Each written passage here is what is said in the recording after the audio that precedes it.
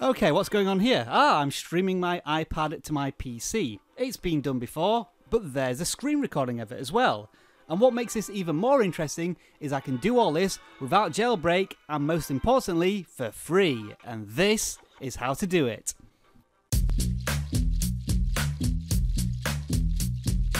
So you want to point your browser on your computer to www.lonelyscreen.com, and this enables you to download an AirPlay receiver for your PC or Mac, but obviously Mac can do it with QuickTime anyway. So this is more important for PC users. When you click on download to Windows, it will download a program, which then downloads 2 more programs, which actually installs the software. Not sure why it does that, but anyway, that should get you to this screen after all the installation is done. Now we need to stream the iOS device to your PC, and that's easily done just like any other iOS screen recorder, in that you swipe up to get the control center, tap on AirPlay mirroring, and there should be an AirPlay option for Lonely Screen. Tap on that, and then it should replicate your iOS screen onto your computer. And it really is as simple as that. As you can see from my taps and swipes, there is a fraction of lag, but nothing that's going to concern you too much when you do your screen recordings. And in order to do that, you need to click on the red button at the bottom of the Lonely Screen program on your PC. Now this is where things get very interesting and very exciting for screen recorders like us.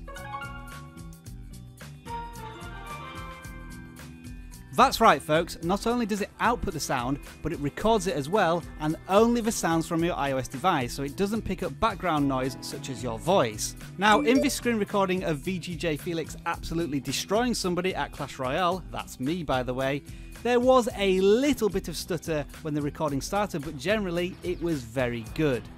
Now in terms of recording options, they're absolutely non-existent. You can't change the frame rate, the quality, the audio recording, anything. It just records as is. But here are the file properties from the end recording. For this portrait screen recording, it's recorded at 720p quality at 25 frames a second.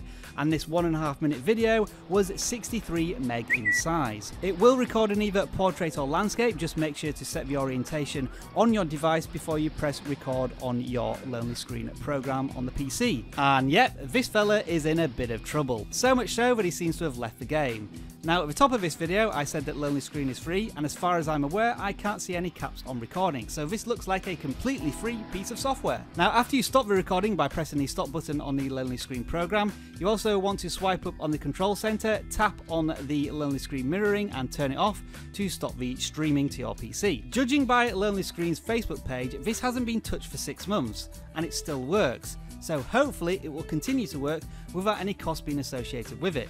So my advice is download this now and give it a try as soon as possible. So if you've got a PC, this looks like the perfect solution. If you've got any more questions, pop them in the comments below.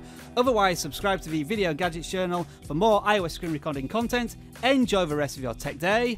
Bye for now.